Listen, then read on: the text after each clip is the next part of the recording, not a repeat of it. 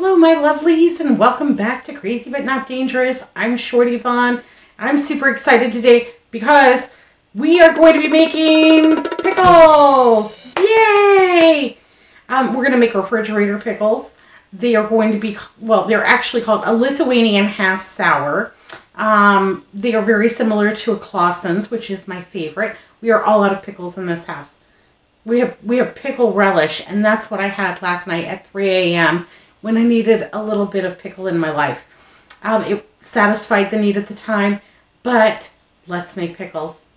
I'm so excited. Yay!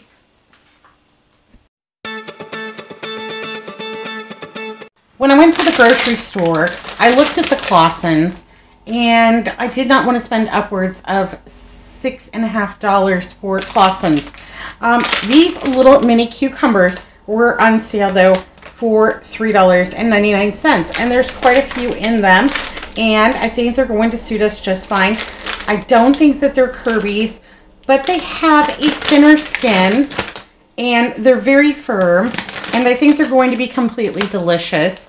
And I've made pickles using a regular cucumber, English cucumbers, Kirby's, of course. They all work out, and honestly, we eat them so fast that even a regular cucumber minus the skin is still crispy, delicious, pickled, and they barely will last like a week or two in my refrigerator if I am lucky. So first thing I'm going to do is go ahead and I'm going to wash these because I don't know. It says wash before use. I think that's good advice. So I'm just going to put them into this bowl, and I'm going to just look them over, make sure that nobody has any soft spots or mold or bad bruised places. These all look terrific. Groovy. Okay. And then to that, I'm just going to go ahead and fill this up with some cold water and a splash of vinegar. Now, Lithuanian half sours are going to basically half ferment in the refrigerator. They don't have a vinegar base to them, and that's just fine with me. It will take about 4 days for these to ferment in the refrigerator. They're going to be very fast. I'm hoping that I can last 4 days. And there we go. I'm going to just swish these around. And I'm just going to let them sit there in the cold water and soak while we get a few other things going.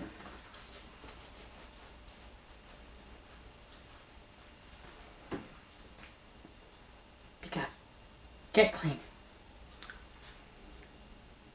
Okay, so while those are soaking and getting all ready and cleaned up for us, let's go ahead and make our brine. So I have 6 cups of bottled water in this measuring cup, mixing bowl, whatever you want to call it. And I am using bottled water because I am on city water, and it has chlorine, it has fluoride, it has whatever else that they put in it, and I want to make sure that I don't inhibit the fermentation process with that water, especially with the chlorine. So I've got 6 cups of bottled water, and that's going to work me just fine. I've got some kosher salt. You can use kosher salt, you can use sea salt, you can use pink Himalayan salt, you can use pickling salt, you could use canning salt. You can use whatever salt rocks your boat except for the iodized salt, and that just won't cut it. It'll give your pickles a weird taste, and it will also probably discolor them. So, and to this, we are going to add, to this 6 cups of water, we're going to add 1/4 of a cup of salt. Like I said, I'm using the kosher salt. Okay. And then I'm just going to grab a spoon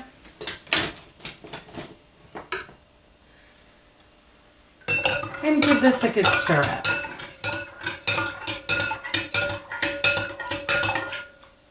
I really want to make sure that that salt dissolves in there. So I am going to go ahead and place it into the microwave for about 3 minutes. 3 minutes, absolutely. That should make sure that everything's well dissolved and ready to go.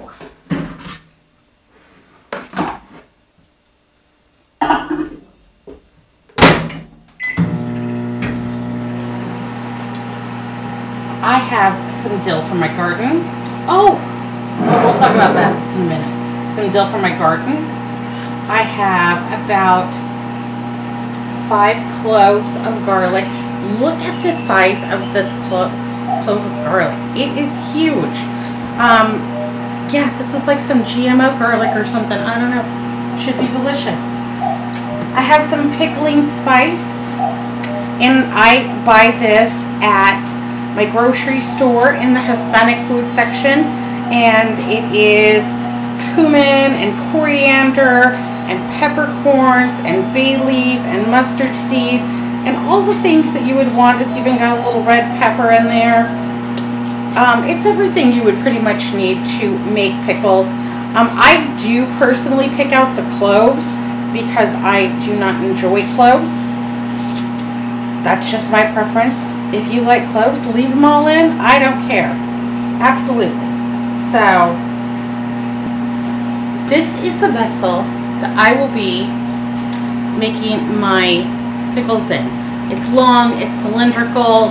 It will take all of the brine that we're nuking up right now. I think I can hold a lot of pickles in here. It has been washed, rinsed, and sanitized. It is plastic. It's a food grade plastic. I double checked that it was safe. Shorty Vaughn, how do you sanitize plastic? Well, I washed it, soap and hot water. I rinsed it, and then I made a solution of bleach and water, allowed it to soak in here for about an hour, and then I rinsed it about 3 times. In my opinion, that is as sanitary as this is going to get. So I feel good about it, not worried at all. Okay. A little Mountain Dew. Yay. This is my corn from yesterday, and those 4 trays filled up a 1-quart mason jar, and those would be delicious. I think it's pretty.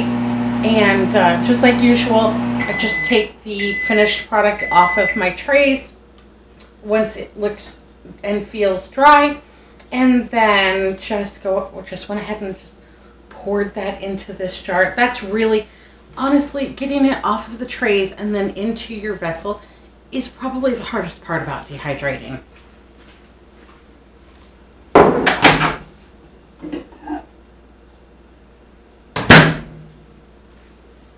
Oh, look at that. That did a good job. I'm going to stir the bottom just to make sure that everything is well incorporated. The salt is in the water and it is not too hot. We're going to go ahead and set this aside. And my pickles, or my cucumbers, are still sitting in their little bath over there. So I'm going to go ahead and turn over some laundry really quick, allow this brine to come to room temperature, and then we'll go ahead and get ready and start packing our jar and making some pickles. Okay, sometime later, we've got our jar, and to this jar I'm going to go ahead and add about half of this pickling spice.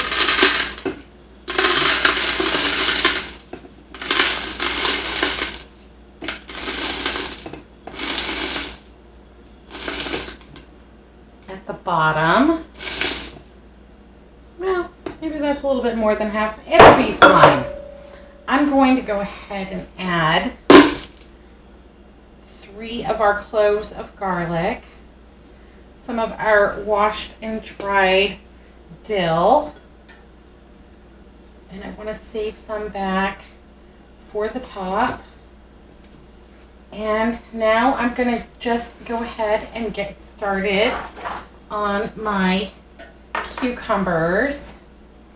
And they're great color. They're terrific. Happy St. Patrick's Day. Here's a pickle. I don't know. I've debated leaving these whole or slicing them in half. And I've gone with the idea that I'm going to go ahead and slice them in half because they're a little bit skinny. They're thin. And I'm going to set my jar on its side so I can pack as many halves in there as I possibly can. Now, I've heard that you should cut the ends off. I've heard that that will make them, you know, less crispy, blah, blah, blah, blah, blah. I've never had any experience with that, but also, like, these don't last at our house. We will eat these. And I'm actually going to put up probably another container full of them tomorrow because we're having family dinner at the end of the month. Just cut them in half. We're having family dinner at the end of the month, and that's when my family will be celebrating St. Patrick's Day together. So I wanted to have some of these sour pickles to serve with the corned beef and the cabbage and what have you. I think it's just a great accompaniment. Also, when I am feeding a lot of people, pickle tray or pickled vegetables at the table or something like that is a great way to kind of stretch the meal. If unexpected guests show up, pickles, olives, you know, artichoke hearts, whatever I've got, that goes out onto the table.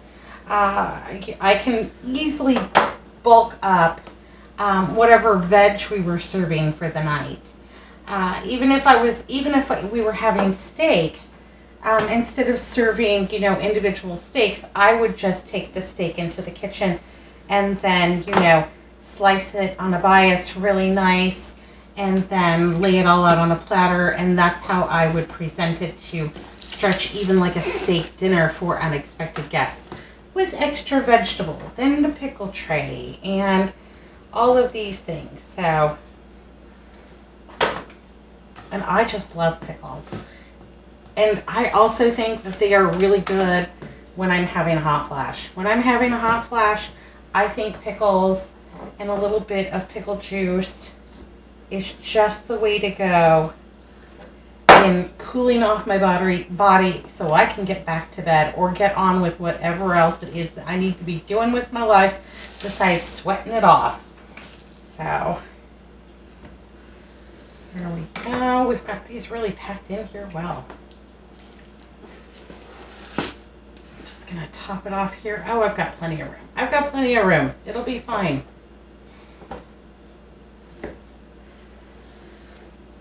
And of course, you could cut these any darn way you wanted to. You could quarter them. You could cut them into little rounds for hamburgers, or you could put them into great big chunks and use those in your macaroni salad, potato salad, egg salad, whatever salad you got going on. Okay, that one's a little bit squishy, so we'll cut off the squishy part. We'll use the rest. It'll be fun.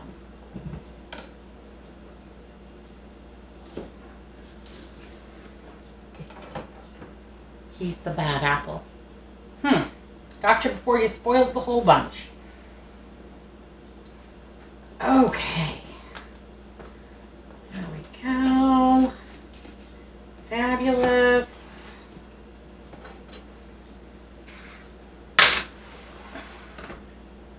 I'm going to put the rest of my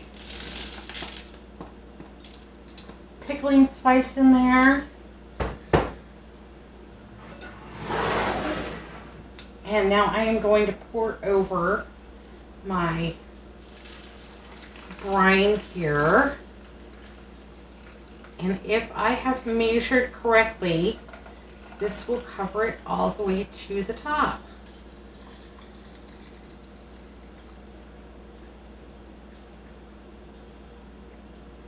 Well, hot diggity.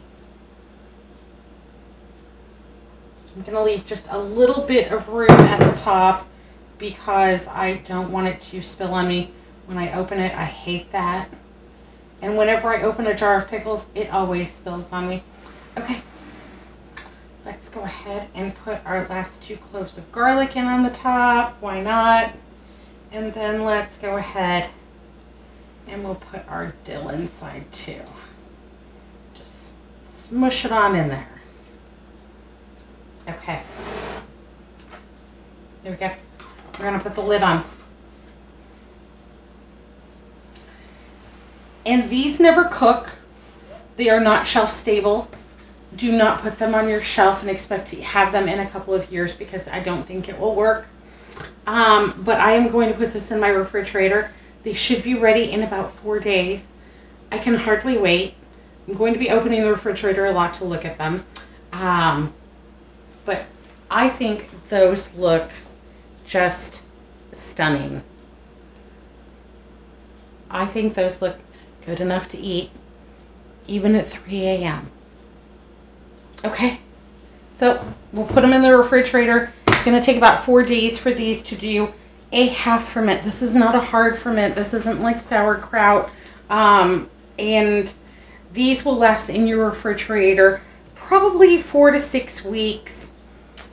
Good luck not eating them all before then. Yay, hooray.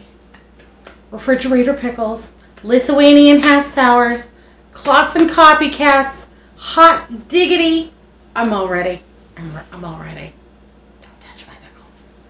I'm talking to you. Don't touch my pickles.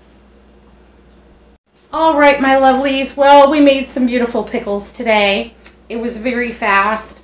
It's very economical. This is considerably more than you would get in a jar of overpriced Clausens. Hey, they're delicious. And if you don't feel like making pickles, get yourself a jar of Clausens. Treat yourself. It'll be all right. Today I'm just feeling really thrifty. I'm also feeling like I need a lot of pickles. So this is going to work out great. Be good. Be careful. Look both ways. Thanks for watching. Like and subscribe so we can be friends. And hey, for everybody who has subscribed, Shorty Vaughn loves you. Thank you so much. Have a great day, everyone. See you next time.